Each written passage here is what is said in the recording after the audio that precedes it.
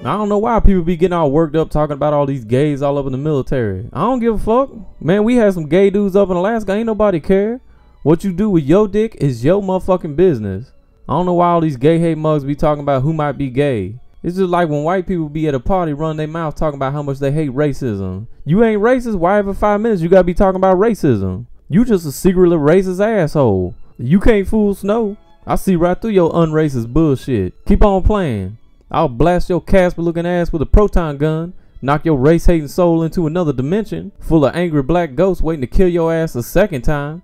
Hell, these so-called straight motherfuckers, they always be worrying about gay folks. Them the same people messing around on the down low trying to taste each other's rainbows. But why you be worrying about gayness problems that supposedly don't even exist? That's like worrying about a bologna sandwich trying to give you a blowjob. Ain't no bologna sandwich gonna offer you no blowjob. Why you worrying about that? You be worrying about that shit cause you secretly want a bologna sandwich come up and suck on your dick.